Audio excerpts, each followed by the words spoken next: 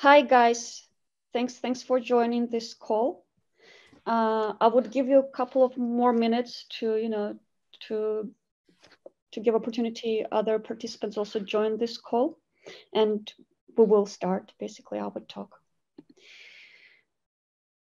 Okay.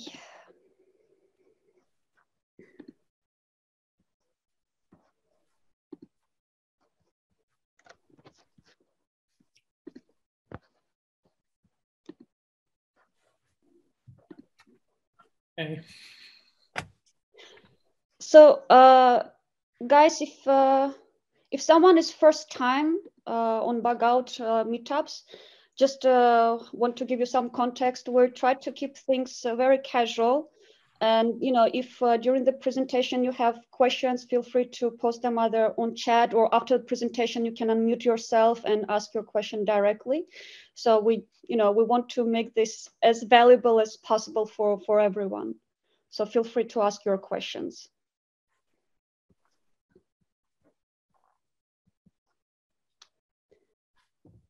Okay, I think we can start our presentation. Our guest is Siwei Liu, who is a professor at the University at Buffalo, and he is also leading the lab of media forensics. And today he will share about deepfakes. As always in life, it's yin and yang, right? There's good things and bad things. And we last time we had a guest, Artyom, who was talking about how he's using deepfakes to create digital humans, and sort of like a good use case, like positive use case, how you use that technology.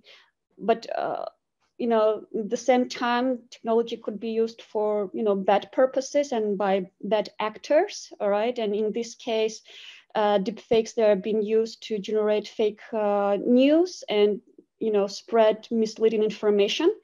And today our talk will be dedicated to how to fight against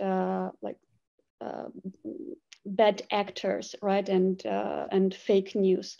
Thanks a lot, Siwei, for finding time and join our community and share your knowledge and what you've been working on. Thank you very much. All right, thank you, Sophia, and it's my pleasure to be here. And yes, I think exactly as what Sophia mentioned, this technology itself is very neutral, and even though we talk about the negative impact of deepfakes, we'll also pay attention to the positive uses.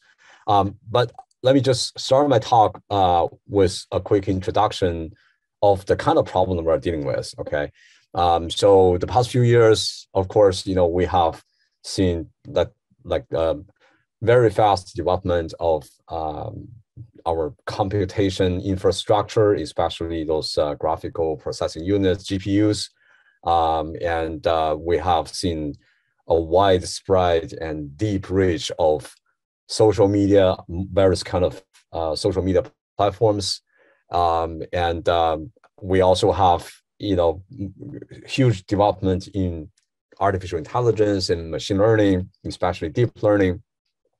And then we have the open source software development quite a lot, which is one thing that is drawing users to this community particularly, and all this development are prepare for the ground for a breakthrough, and that happened basically in the past few years. The end of 2017, we started to see this phenomenon that we call deepfakes. Okay, and roughly speaking, deepfakes are AI synthesized or manipulated media. So I'm going to show you a few examples of well-known examples of deepfakes to just give you an idea, what we can do, what it can be, what they can do, and how they were roughly how they look like. So for instance, we now start to see all this realistic looking human faces, and they represent a very high level of details in their skins, in their fine details of their face, and even hair. But it turns out that all these images were actually created using an algorithm known as generative adversarial network, or GAN for short.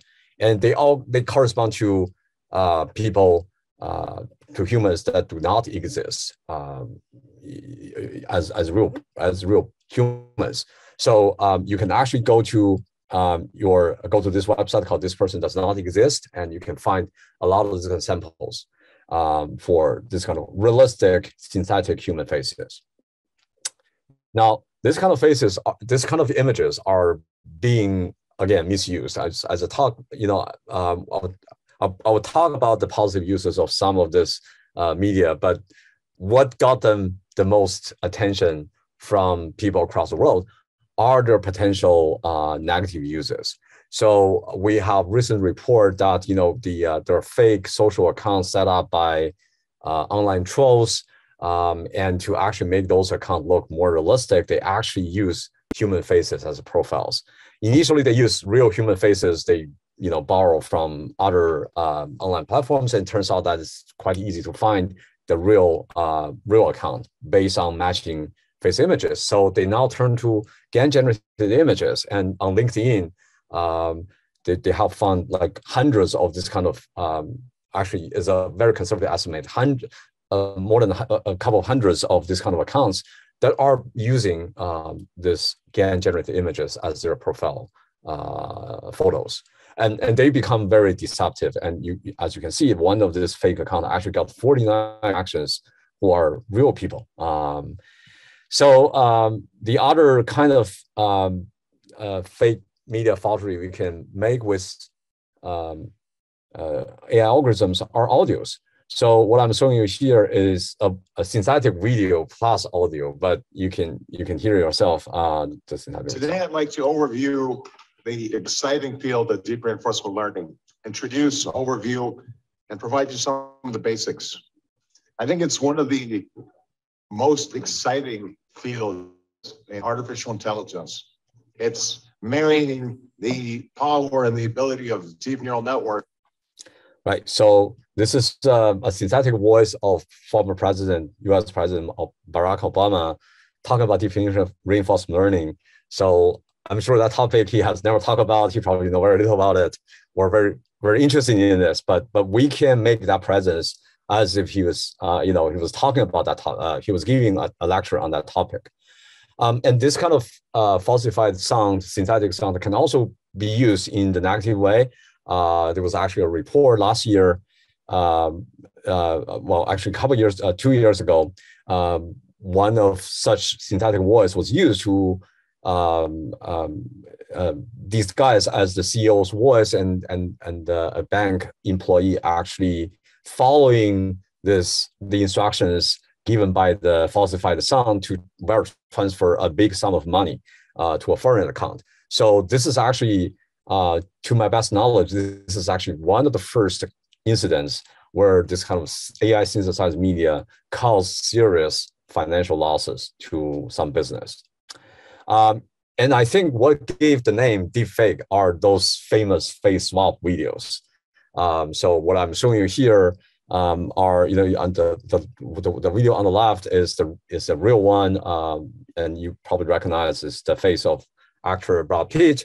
And on the right, there are 4 videos, all sort of simulating the same facial expression and head movement as in the original real video, but they're with different faces. And these faces were actually all synthesized with AI algorithm, with deep learning, deep neural network models, and then spliced back into the original video. And with careful post-processing, for a casual look, it's very hard to tell apart, which one is real and which one is fake.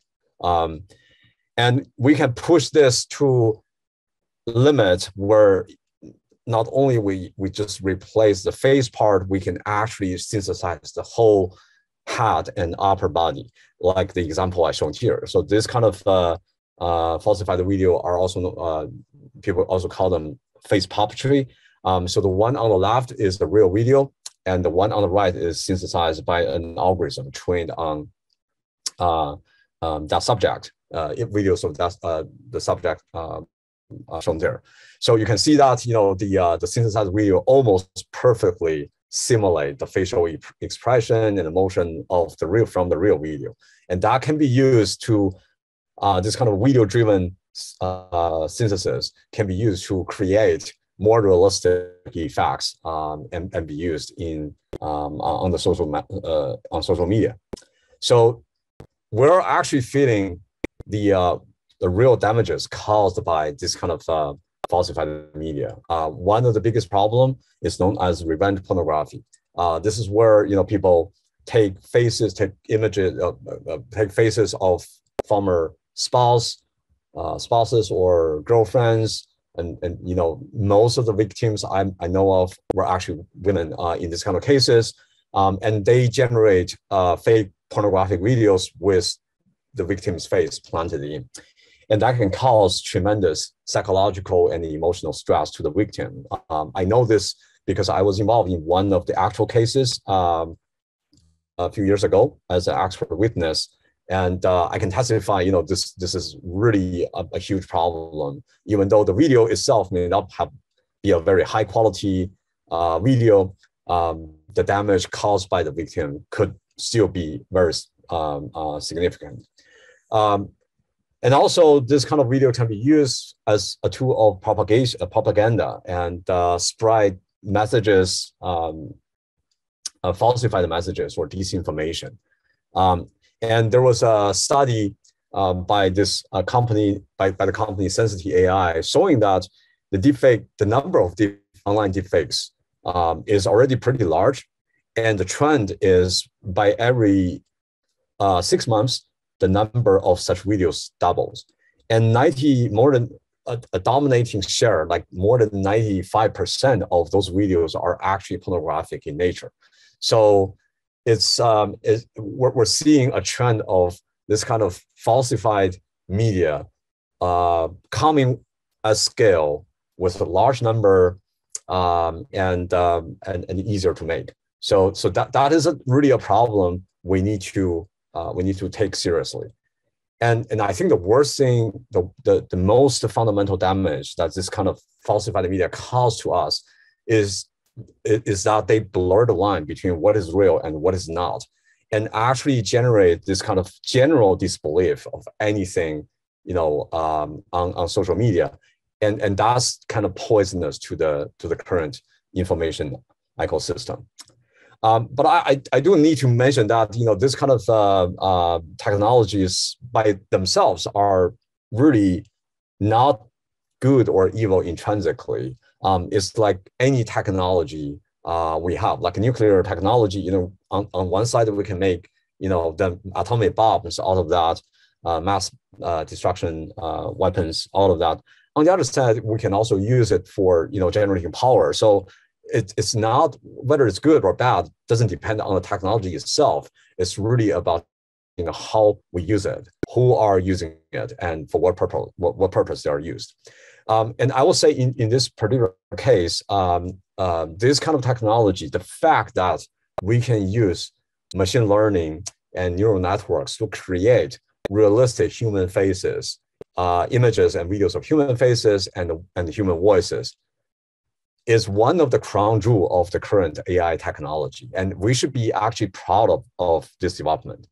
And there are positive uses, like in movie industry, in advertisement, or even in rehabilitation. People with language disorders or problems could use this kind of synthetic technology to help to make them to help them.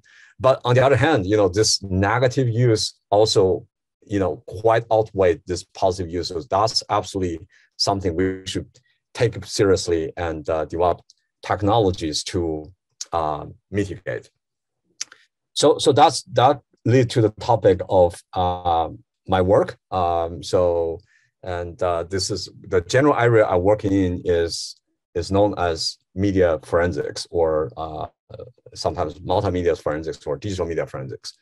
But the general idea is, since manipulation of media becomes so easy with the help of AI and software tools, there must be a counter measure to all this manipulation so that we can reestablish some trust and confidence for in all those medias we've seen online.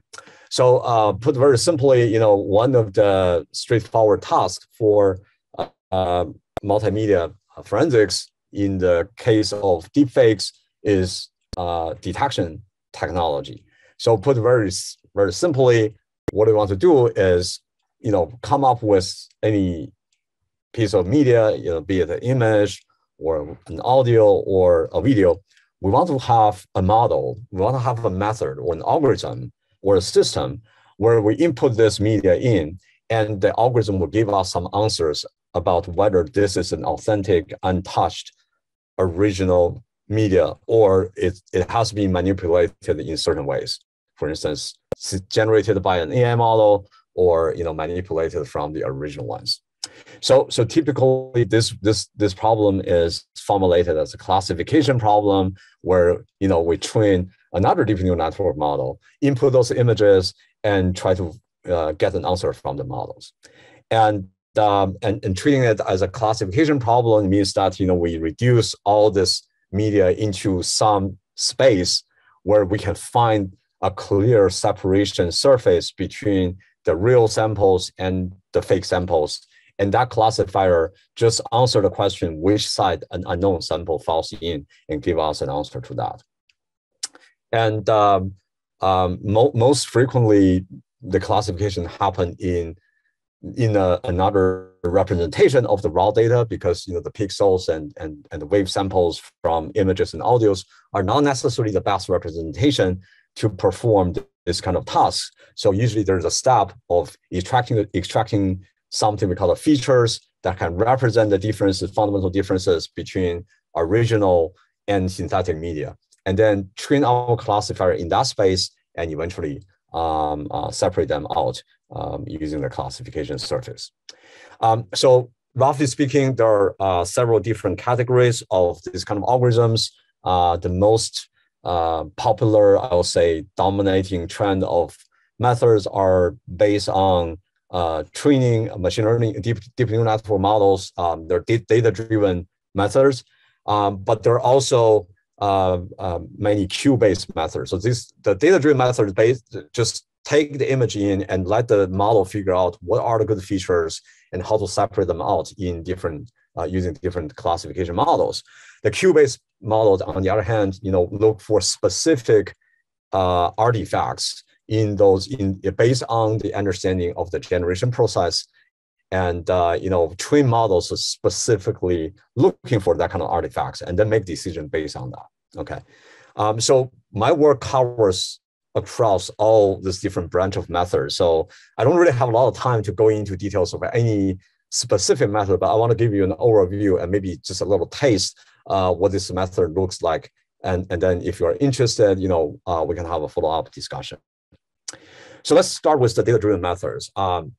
So this kind of methods are typically quite straightforward in the sense that, you basically collect a lot of data, and then you decide, and we decide a model structure, a deep neural network architecture, and then we just train the model using in a supervised learning fashion. So we gave the labels, we gave the input, and make the model try to improve the model's ability to give the right answer.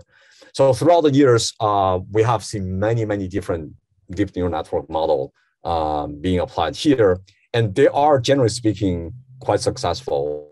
So for the special example of those kind of deepfake videos, face swapping videos, the state-of-the-art of detection algorithms, the state-of-the-art performance is actually achieved with this data-driven models. So and they are in the ballpark if we talk about accuracy, not meaning specific type of evaluation metrics. They're mostly in the between 85 and 90, maybe a little bit more than 90% of accuracy in that ballpark area. So they are, not 100% accuracy, but that's okay because, these algorithms, we use them mostly as a kind of fast filtering, triaging approaches. So that's fine. So that performance range is actually satisfactory. And correspondingly, there are a lot of, because we need big data set to train those models. There are quite a few data sets for the training and evaluation purposes. And also Facebook have sponsored a global challenge on deepfake detection, which comes with a large-scale data set. In terms of the deepfake data set, my lab provide one of the most widely used data set, high-quality face swapping videos called CelebDF. So if you're interested, you can Google and check it out. So it's available for anyone who's interested in this line of research. So the problem we're actually so the data-driven approaches are actually quite effective, as I mentioned, but there are some general limitations for this type of algorithms. First of all, the one of the known problem with this kind of data-driven approach is they're mostly a black box model. So you have a deep neural network model that can do well on classification, on classifying real and fake media, but it doesn't really tell you why. So once you got those results, it's very hard to know what happened there, why this model made that decision. And so this kind of answer may be fine if we just want to filter out some easy cases, but it would not be okay if we want to use this as a basis for investigation. So and the other thing is, if it's a black box, we cannot 100% trust whatever the results come out of it because we don't understand it. The other problem is they tend to also be very fragile. So they're fragile with post-processing. For instance, in the case of videos, if we downsample the video, we adding a little bit of noise, we blur it, even recompress it, will change the performance of the classification in a fairly drastic way. So they're not particularly adapt to the real life post-processing operations for those on the data. And more importantly, they are very vulnerable to intentional attack. So in machine learning, there's a new branch called adversarial attack, where you take a deep neural network model, and you can design special noise patterns embedded in your media, and then the perturbed media put into the classifier will make a complete opposite prediction. So those kind of problems are mostly, I believe, originated from the fact that this is a kind of black box model. We don't understand what is happening inside that black box. So the alternative approach is this we call it a Q-based model. So there are several things we can use as Qs. So the first one that explored in one of my early work is this at the signal level, because when we generating fake media, many times those frames are put into many of the synthetic media when we created will actually leave some invisible traces, but can be exposed when we choose the right tools in the signal domain. So just kind of making an analogy, it's like an X-ray, right? So something we won't see with our naked eyes, but if we choose the right tools and following the trend, the root cause of the problem, we can expose those artifacts. So one thing we have identified as such kind of telltale cues for face swap videos is the fact that when we generate the synthetic faces, we need to splice it into the original video frame. And that splicing operation and the subsequent post-processing to make the face blended into the background, and also the face images need to be resized and need to be rotated. All of these operations actually leave specific type of signal artifacts, not noticeable by human eyes, but if we train a model focusing on just looking for those kind of artifacts, we can quite easily, expose, reveal a fake video that way. So that's one of our early work. Okay, sorry, just the slides is a little out of order. So these are the limitations I talk about for the data-driven methods. So that's the signal level cues are useful, but they're still not as intuitive as we wish them to have. So we also look for cues based more on semantic features. So I'll just quickly go through some of the recent work we did. One is based on physical constraints. So here I'm showing you two images. One is a real image. The other is an image created by the GAN model I showed earlier. So on the surface, both images look very realistic, very hard to tell which one is real and which one is fake. But if we actually, so it turns out that the one on the left is real, the one on the right is fake. It turns out that if we actually look into the eyes of the two faces, we can notice that the reflections in the iris are different. For a real image, because the eyes are looking at the same scene, the reflections between the two eyes should be very similar to each other. On the other hand, for the fake images, the reflections, this part of this kind of, is some common sense for humans that when we look at the same scene, the two eyes see exactly the same scene.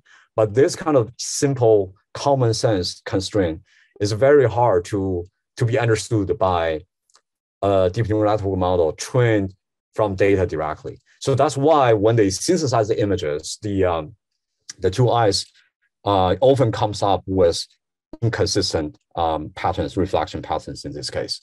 So, based on this hint, we can design a very simple algorithm, just looking for those iris reflections, compare them. If they're, similar, we believe, there's some evidence that this is real. Otherwise, if there's evidence suggesting that this may be a fake.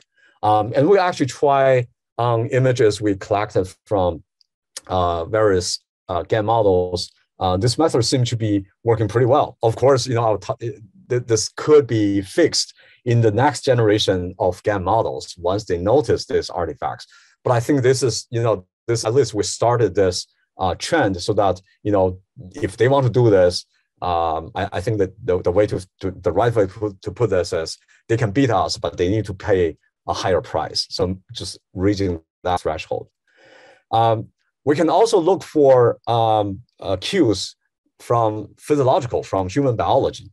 Again, looking into the eyes, another set of cues we found, which are very interesting, are the shape of the pupil.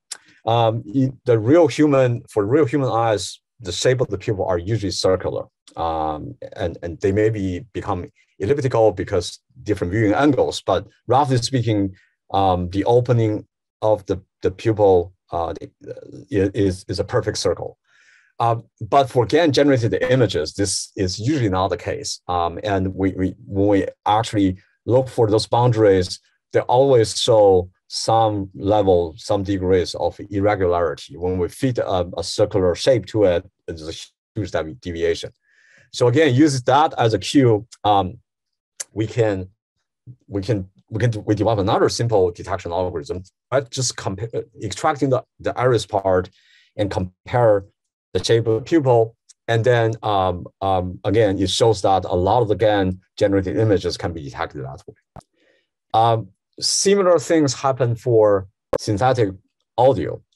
So we look for this time we look for physical again, another kind of physical cues. So one thing we notice is that the audios, like the audio samples I showed you early on, is very hard to tell apart from with our ears.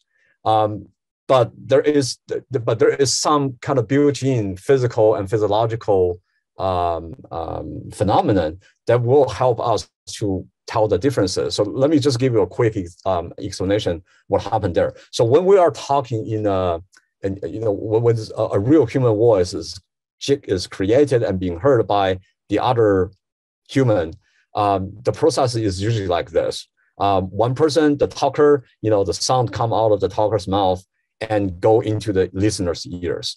But in real natural environment, the sound does not come from one single path to the other person's ear. They actually bounce off from different environment, walls, ceilings, and then reach the other person's ear, okay?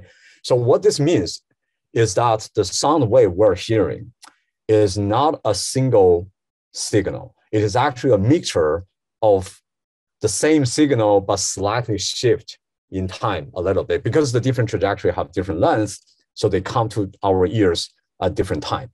Now, this difference in arrival time appears into differences in the phases of those signals, okay? And so what we're hearing are actually same signal with different phases. But our auditory system, our neural system, automatically discount those kind of phase differences, which is understandable. If not, we're not going to hear anybody's conversation stably, because what we're going to hear is a hodgepodge of signals mixing together, right? So our auditory system discount that, but that difference in phases still exists. And this is what probably the generation algorithm didn't pay attention to. They synthesize audio signals that are has the right energy profile, but doesn't have the right phase profile. And if we use the right tool, we are able to identify those kind of phase differences. And this is another of our work looking for this kind of phase differences in audio signal. We use a mathematical analysis tool called bispectral analysis, and use this tool that are specifically sensitive to local phase differences. We can actually identify those different type of synthetic audios. Right, so and then once we know, we use that set of features, just using a very simple classifier, we can do a fairly good job separating them. This is one of our earliest work of detecting phase swapping videos. Again, all these videos, this is the first generation of deepfake video, phase swapping videos. You probably noticed that these are different people's faces, but was actually all replaced with faces of Nicolas Cage. One thing, so this is actually, we developed this work like 4 months after the first face swapping video show up online. And again, we found this very intuitive and interesting artifacts in all these videos. And is that, none of the face actually have a good eye blinking in this kind of images. And it turns out that this is, again, a kind of artifacts or a limitation of the model, because the first round of training data they use are images they search on the internet. So if you do an image search for Nicolas Cage, you find most of the images with his eyes open, right? The images are, good portrait images. We don't usually put an image of a photograph of someone's eye closed as a good image on internet. And that is a bias in the training data, and that bias is inherited by the model. And then when the model synthesizes new faces, it cannot synthesize, the models cannot generate something that they have no knowledge about. So we're all kind of targeting that fundamental limitation of learning algorithms.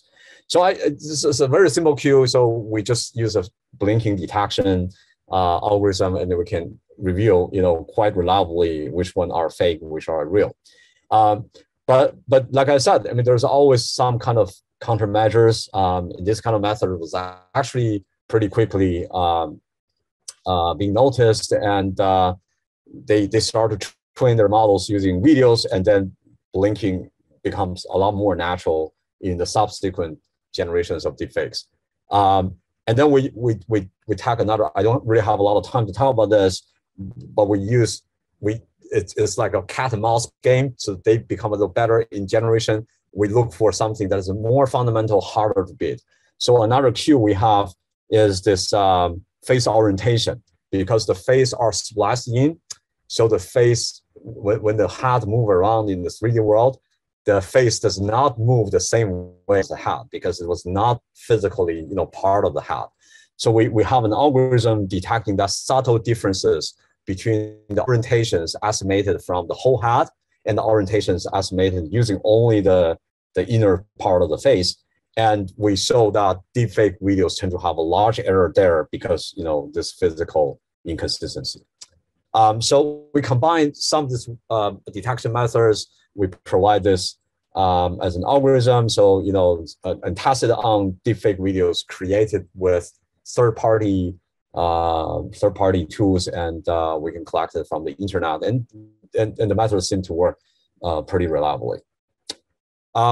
And one thing I want to mention is, this probably is of more interest to this community. We noticed that, we have quite a few good detection algorithms on the market, on GitHubs, but they are not really accessible to ordinary users.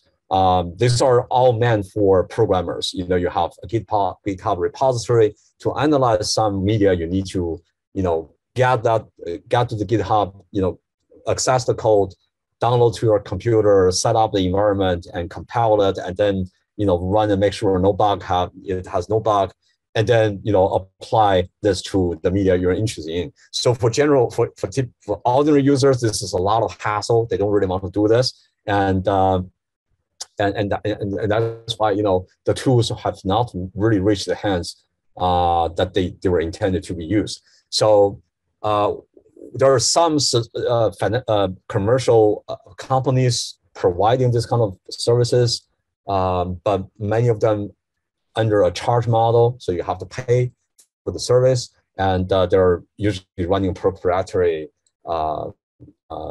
code, which again another black box. We don't know. So for that purpose, we provide this platform called DeepFakeometer. It's right now hosted on UB website under my wife's server. What we're trying to do here is basically build a platform that on one side to the programmers, we provide API, so anybody develops some deepfake detection algorithm can write their algorithm into our API and plug into this platform. And for the user is a web-based simple interface. You can just upload a media there and then choose whatever analysis you want to run on that media, and then that will run this in the back end and send the results back. So this platform, it's we're a university, so we don't really have a lot of manpower to maintain it, but it seems to be gaining some attention, and people actually start to use this platform at least for their own purposes. And I want to say I talk a lot about detection, but detection, no matter what kind of detection we're dealing with, detection have a common problem that is they're always kind of postmortem analysis. It can only be applied when something already show up online and it exists for a while and people start to question their authenticity. Then we apply detection there.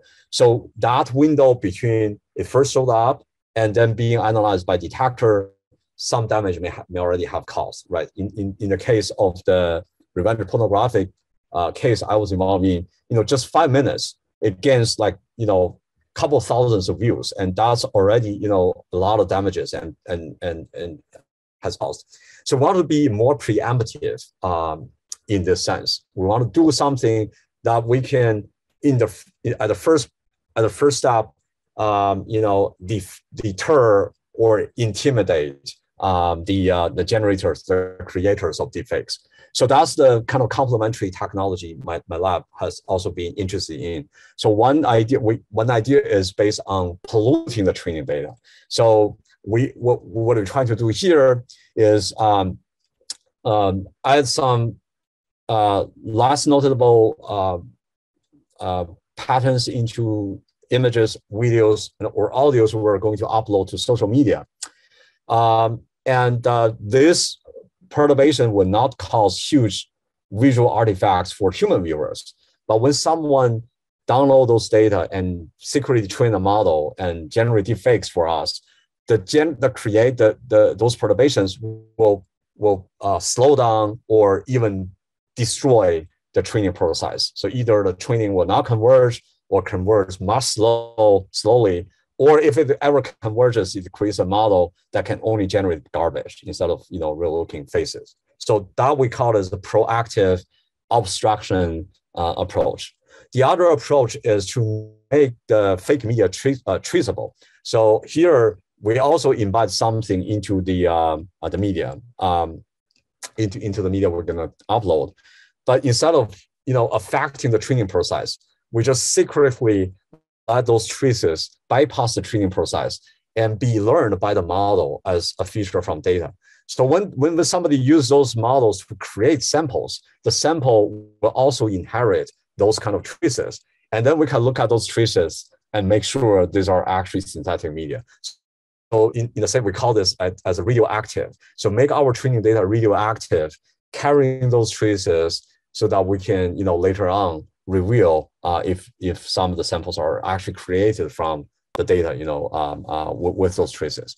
So we hope this kind of measures will not only help us to prevent or slow down the generation of deep fakes, but also make them think twice, kind of causing an intimidation fact when they download some data, they need to think twice, whether the data has been traced or processed.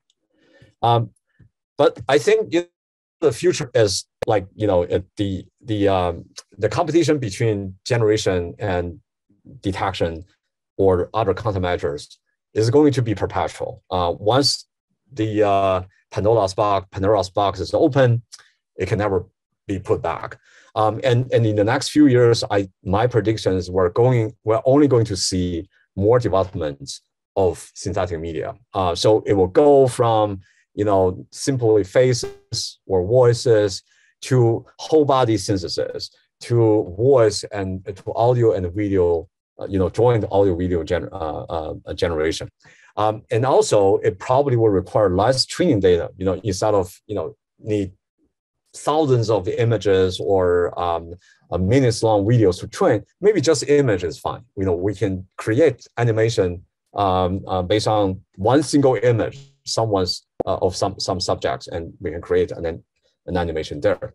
And we can also create non-human objects, beyond just human faces. It could be natural scenes, could be real objects. Even people talk about, these days, creating a whole 3D scene using AI algorithms. So I think the possibility is just infinite, and is actually posing a more challenge to the forensic community. So I think in summary, this AI algorithms are now making the generation of fake media and manipulation of media much easier, and they're really causing real life damages. And we developed some forensic techniques to obstruct this AI synthesized fake media by detecting them, by stopping them, slow them down. But this competition between making of deepfakes and detect and forensics is going to be perpetual. I think I don't see a winning side in near future, but I think the long-term perspective is we're going to reach a certain level of equilibrium. We're going to coexist with fake media. We just need to be better prepared and educated with them. And that effort actually requires a joint force across all walks of life. Government agencies play a role here. Public media, platform company especially, needs to put measures for those particularly, offensive fake media, and also users. All the users need to increase their vigilance towards this.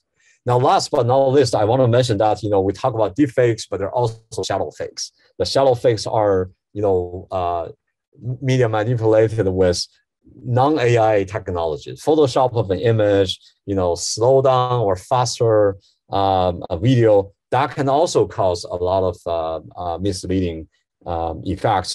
And we should also, and they are easier to make. They're probably causing, you know, if not worse, as at least as bad as, you know, those effects, those impacts, negative impacts as deepfakes.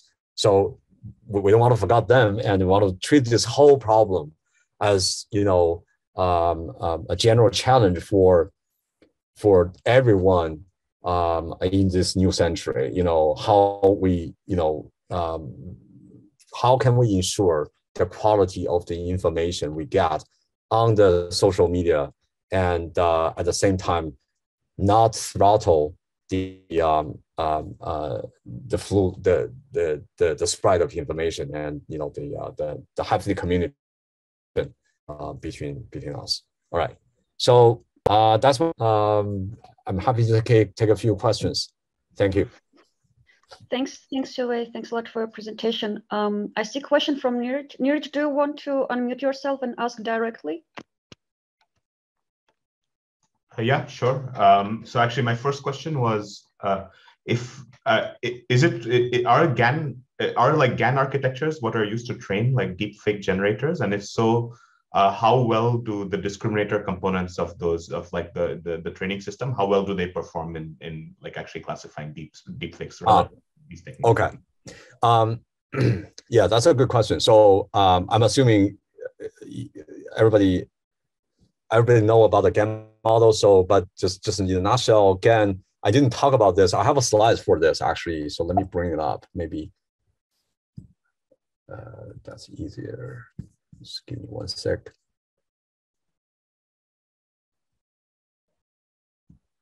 Here we go. So the GAN model basically is composed by a pair of neural network models. One is called the generator, the other is the discriminator. So they compete to make better generation of images. And the generator basically take random noise and create a fake, a synthesized face. And the discriminator just judge between a real face and a synthetic face and decide which one is real and which one is fake. And then they kind of compete with each other in this kind of game, and both improve in that sense. Now, so your question is, can we just take the discriminator as a detector, right? Yeah. So that's a very fair point. A lot of people ask about it. Our experience with GAN is this model is that the short answer to the question is usually not. The reason is the discriminator is trained in this kind of mutual computation way. So it doesn't, the end of this game is not a place where the generator wins or the discriminator wins. It's actually reaching a compromise. So in the sense that, you know, none of them actually do a terrific job, but they're all kind of agree that we don't want to push any further because that's, you know, not the for the mutual benefit. So in that sense, and usually the generator stops at a place where the discriminator just give up. So when we actually test the discriminator, unless it's on the same GAN model, same model trained, its performance is usually, you know, quite miserable. Even on the same model, it's just usually about, you know, 70%, and the state-of-the-art model is close to perfect. Yeah. Mm-hmm. Niraj, you had another question. Do you want to ask it? Oh, yeah. Actually, it was related to Tuyan's question. I guess Tuyan left, but he had to go. But so his question was basically, you know, is there a rigorous criterion to say whether something is fake or something is not fake? And then my question was related to that is how do deepfake classifiers perform on, you know, something Photoshop, like, you know, on a magazine cover or something? It's like a genuine image, but it's doctored, right? So those are the two related questions that we. Good question. There are two parts of your question. The first one is the definition. What do we define? How do we define real and fake? And secondly, you know, are the deepfake models generalizable to other type of manipulations? The second one is easier, so I answer that first. The answer is no. The problem with forensics is we're dealing with this is a real life problem. We're dealing with a very diverse range of problems. So methods typically, you know, focusing on artifacts that are specific to one type of manipulation. So deepfake detection algorithm, typically, well, nobody have tried this, but I don't, I've been working all these methods. My kind of estimate is it probably will not work very well. There were actually efforts to kind of unify all the detections, but it doesn't work very well. It's just a problem requires a set of tools, not just any single, there's no single tool can solve all the problems. Your first question, your first point is very interesting because that's really something, almost reached to a philosophical level. What do we mean by real? What do we mean by fake, right? I mean, if you think about this, even the images we call real images, they're actually not real. You take a photo with your phone, it's a color RGB photograph, right?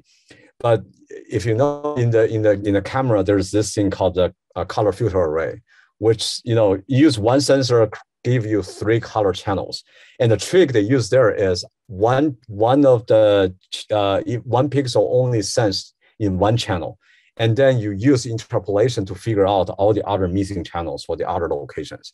So in that sense, for practically all the photographs we are looking at, 2/3 of the pixels are actually made up. And they're, do we call those real or fake? I mean, that's really hard to say, right? So I think that's really, it's a kind of philosophical question, and it's like a can of worm nobody want to open up. But I think we work in this area. Usually we take a working definition. So something we know for sure, for the data set we use, we know for sure those are generated using AI algorithms, so we can label them as fake. That's easy.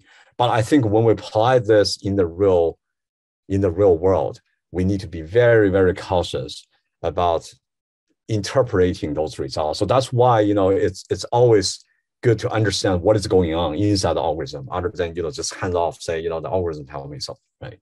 Yeah, good point. Yeah, thanks for your answer, and thanks Tuyen for your question. Mike, do you want to ask your question about how to prevent an adversary in so the idea is what if an adversary decides to use one or more of the forensic models as layers in the discriminator model? So plug the forensic models into the GAN and see what happens. Wouldn't that make detection much more difficult? Yes, in concept, that is possible. I'm not aware of anybody really tried that. We have some experience. We did that just for our own curiosity. It turns out, I mean, in concept that will work, and that's exactly, by the way, what happens, with the actual human practice. We come up with a detection algorithm. We notice that blinking is the telltale sign of deepfakes. And then people come up with ideas to fix it, right? They follow the sign, they follow the detection to improve their generation. And then we find something else, and they probably will fix another round. So this is a cat and mouse game. But in terms of when we're implementing this in a GAN model, it doesn't work very well for the reason that, first of all, GAN is, as I said, is a game. So they stop the game at a place where there's no incentive for either side to further improve. So it turns out that when you put a lot of class discriminator into you put a combination of discriminator there, they just do a lousy job. Satisfying a majority of them, then you can still use an individual classifier to find those artifacts. So we do have an experiment doing that, but it's a negative result we didn't publish anywhere. So practically implementing this with the GAN architecture is difficult. I think what you described in concept is completely, is exactly what happened, for the human practice. Now, I don't think there is any possibility that we can totally kill off the this kind of adversarial reactions. Part of the reason is we actually open source all the detection code. So the people who are generating this they're gonna have access to the detection model, and they can study it, and they can find ways to beat it, right? But on the other hand, I think this doesn't mean that we should make the detection code not open source. Somebody said sunlight is the best disinfection, right? So make it open source, actually make it more reliable. And also this when was I got a lot of almost every time somebody asks about this, sort of like a apocalyptic kind of scenario where since the generators always get a upper hand, are we doomed in this competition? I think when we consider this, we mean one important factor here is the users. The users are actually getting smarter. So we have the detection tools, and the users are becoming more vigilant.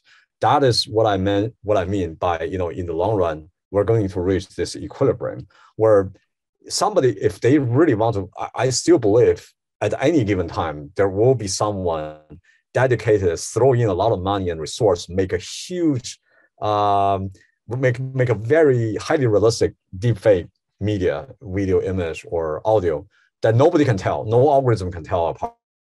But to reach that level, it means a large amount of resources need to be spent there. What are we trying to do here is just to raise that bar. We don't want people, who can just randomly, find a code online and get some data and train a model, then can generate something that the whole world are baffled. We want this to be more difficult, and that narrows down who can do it, and maybe easier to tell who's behind this, right? So that's the hope. So not a complete satisfactory answer to the question, but I think that's the reality. Yeah. I see a question Neeraj asked when you were describing about detecting voice. I think actually Siwei already answered about the ethical of considerations of open source, right? That one. No, the phase differences between authentic audio. But I think Eric had a question because we're running out of time, so let's answer Eric's question. Okay, hold on.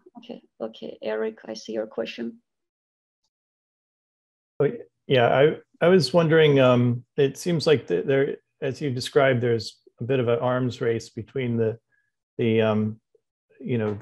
detectors and the fakers, and I was wondering what you thought about trying to get ahead of the problem by maybe signing the content in the first place in a way that if the content is modified in any way, then the signature would be invalidated. And that way, if it's not properly signed, people can know that they can't really trust it. I was just wondering if you thought about that, and could that be another way to address this problem? Yes, actually, yeah, that's actually one way we study. So this traceable idea is along that lines, but what you described is more conventionally in media forensics, we call it digital watermarks. So it's like a watermark in the bill. And digital watermarks are usually for authentic media. So you put in the authentic media and then something changed. You can, some manipulation, some operation done on those images, on those videos, the watermark will be disrupted and you can detect that. And the other more, I think, recent way of doing that is using this, what I call controlled capture. So a company called TruePic is doing that. So instead of embedding watermarks, they extract some unique characteristics from the media, store it somewhere on cloud safely. And then when the media show up again, you extract the same fingerprint and compare with the fingerprint you stored and see if they have been manipulated. Initially we try that way, and the problem with watermarks or control capture is, they only protect the authentic media. So when you so this thing does not exist when you, it can be destroyed when you take the images, take the media, and use them as training data for a model. And when the model starts generating samples, the watermarks are not there. So and the watermarks can be removed. So it's it becomes less effective as intended to be. So what are we trying to design here is a sort of watermark, but it's robust to the training process. So it be carried over into the samples generated from the model. Okay, got you. Thank you. Yeah. I sort of have follow-up question. So why, let's say, Facebook haven't already put, those detectors in real time? If someone posted like a fake doctored image, so that detector in real time can detect or at least flag that, okay, this is suspicious image, and then human can also yeah, verify. That's a good question. I really don't I don't work at Facebook. I don't really know why they didn't do that. Which I think they should, and they probably did, but it just they may have that and that kind of analysis, but they just don't reveal to us, to the public, they're doing that. But there is really one tricky issue in doing so. Apart from all those ethical whatever reasons, there's kind of like one human factor playing here. There was a study last year showing that you can run a detection algorithm and you see a fake media, you label it as deepfake. So the intention is to say, label this as something fake, then stop people from distributing it, stop people from really looking at it. But it has exactly the opposite effect, because humans are curious. Humans like to see something that is outrageous, sensational, right? And I think somebody say this. I like that quote. Like, truth is boring. Fake things are more exciting, right? So when we put the label, say this is deepfake, they actually do this. I think somebody actually did this study. The likelihood that someone will actually watch this and redistribute this is actually higher. So I think so that's one thing I learned throughout my work is we cannot just focus on the technology side of the problem. There's a huge human factor here, because everything is intended to be used by humans, and humans are the victims of this kind of deceptions. A comprehensive solution need to consider all these factors there. So I don't know if these are the specific concerns of Facebook, but they're definitely one thing we should be mindful in practice using this technology. Yep. Okay, sounds great. It was great having you, Siwei. Thanks a lot for amazing presentation. Guys, if you haven't joined Bug Slack, please do. We will post a video recording, and also we can post presentation, right? Siwei, if someone wants to connect with you, can I provide your email as well? If someone wants. Okay. Definitely, yes. So let me know if you want to connect to Siwei. And yeah, it was amazing to have you here, and thanks a lot, guys, for your questions. Thanks a lot, and see you on the next Bug Out meetup. Thank you very much, and have a nice day.